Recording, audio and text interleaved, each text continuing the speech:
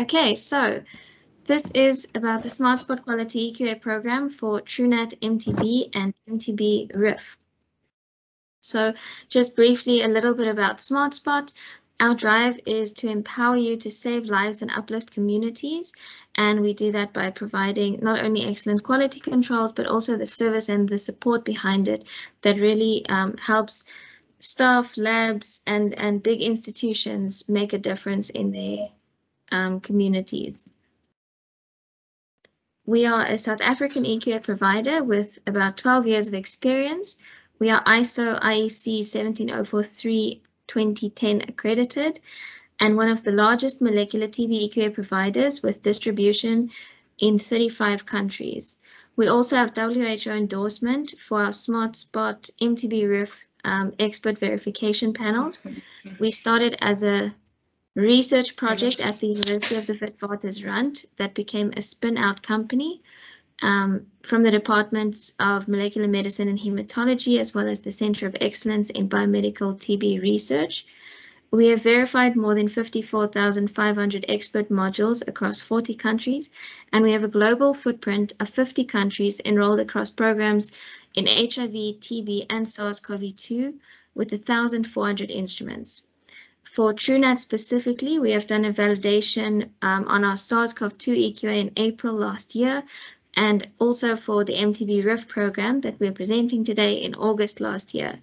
We have collaborations with various molecular diagnostic manufacturers to develop controls for additional assays, such as SARS-CoV-2, MTB XDR, HIV, HCV, and also MRSA. Our quality controls are designed for correct diagnosis. So we look at various factors when designing our programs, such as sample ID switching, sample preparation errors, cross-contamination between specimens, lack of communication between laboratories and their referring specialists or doctors, as well as incorrect identification and or other anomalies in probe detection where we have more information available to us. For the MTB RIF External Quality Assessment Program, this EQA provides valuable information regarding the success of the Truenat implementation in each of the countries that will be participating, to assess the performance of the laboratory and compare it to others, to provide ongoing verification of the performance of the test system. The data can be used to identify labs in need of additional support and direct technical assistance. It also helps to ensure the quality of laboratory results and informs the NTP on performance of the Truenat in the field and help direct resources. It is an essential component of the QMS. Our EQA quality control panels look like this image on your left, and it is called dry culture spots, or DCS for short, containing either MTB, Mycobacterium tuberculosis, non-tuberculosis mycobacteria, or NTMs, and or MTB negative material. Each DCS is inactivated or inherently non-infectious, quantified, and intact organisms, and these DCS panels can be stored at ambient temperature. For each of these panels of 4 specimens, you will receive 3 panels over the course of a year, and it tests both the pre- and post-analytical processes. So from the moment that you open the bag and remove the control until the moment that you see your result report, there are various points that are tested in the process. There are 3 cycles for this year. This first cycle will be shipped on the 23rd of March with results due in April. The second and the third panels will be shipped on the 18th of July, with the second cycle results being submitted in the month of August and the third cycle being submitted in the month of November. I know that most of you watching today are part of the Zimbabwe program, which has started a little bit early. So the due dates for the Zimbabwe program for cycle 1 is between the 10th of February to the 10th of March. But for cycle 2 and 3, it will fall in the same categories as the general group, in August for the second cycle and in November for the third cycle. Okay, so let's get started on how this works. So when you're submitting results, you will be logging into SSQ Monitor, by this link on your left-hand side, www.ssqmonitor.com. On this home page, you can download instructions. You can download enrollment and participation certificates, and you can also download the QC participant handbook, which gives a little bit of extra information on the turnaround times of reports, how the programs work, which programs we support, how you can get assistance when you need assistance, and so forth. We also have this available on mobile. So for each one of these slides that I'm going to be going through, I'll also show you what the mobile view looks like. On the right-hand side of the screen, you also have the exact same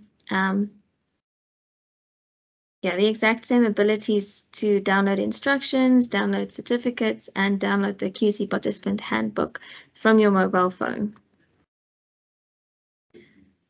Once you have logged in and you scroll down on the home page, you can select this Submit EQA or verification results, or you can scroll a bit further down and select the EQA program that you're enrolled for, in this case, the Truenat MTB and MTB RIF program. You'll also see the cycle dates for each panel. On mobile view, it'll look exactly the same. Submit EQA verification results, as well as just a little further down, the Truenat MTB and MTB RIF program. Under your site that you're enrolled for, you'll be able to see all the programs that you're enrolled for.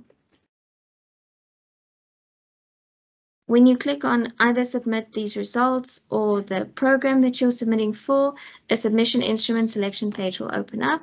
And on this page, on the right-hand side, you'll see a submit button for the open cycle. So where the cycle is not open yet, a submit button will not appear until the cycle opens up. So for the second cycle, the submit button will only appear on the 1st of August. On your mobile phone, you'll see a similar thing. It says submission instruction selection. It has all the same information, and your submit button there on the right-hand side of the table. When you click on the submit button, it'll open a new page to say that you are performing a submission for your site name, the type of submission that you're performing, the cycle that you're submitting for, as well as the instrument that you are submitting on. If all of these details are correct, and this is the cycle, the instrument, and the lab that you want to submit for, you can click on Continue. On your mobile phone, it'll look exactly the same. You can click on Continue. This will open your result capture page. So on this result capture page, we have some brief instructions here that tells you about how to complete the result table. So you complete the result table with the results obtained by filling in the specimen ID and the corresponding MTB result and RIF result where applicable for each EQA specimen. For each EQA specimen, you'll also click on the Choose File button and upload a screenshot or capture an image on your mobile camera of the Truenat MTB result screen. So before we get to the result table, there are these two things that we require you to complete first, which is the panel lot number and the instrument, the date that the instrument was last calibrated.